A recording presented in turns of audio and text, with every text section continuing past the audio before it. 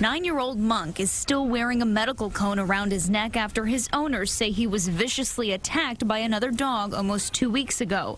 This was Monk after one of several surgeries to repair the damage. The vet thinks he'll make a full recovery, but when I asked, they said this was one of the most severe attacks they'd ever seen. Greg Stevens says the attack happened here at Transmitter Park in Greenpoint, Brooklyn, when this black dog running off-leash made a beeline for Monk. And it just tore across the park and headed right for our dog. At the time, the attacking dog was under the care of a dog walker. But Stevens says a week later, Monk was nearly attacked again by the same off-leash dog. This is how we actually got into contact with the guy, because the actual owner was there at the time of the second almost attack. Stevens says while the owner initially seemed receptive to resolving the issue, he soon stopped answering his phone.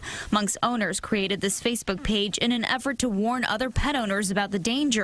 They've now heard other similar stories about the same dog and owner.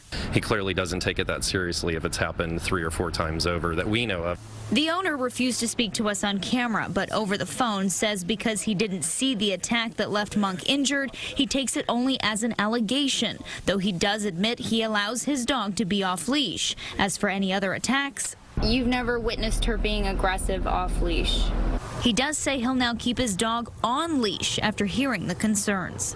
Monk's owners say the vet bill for treating his injuries has come to about $2,000. He is expected to make a full recovery. In Greenpoint, Brooklyn, Valerie Castro, CBS 2 News.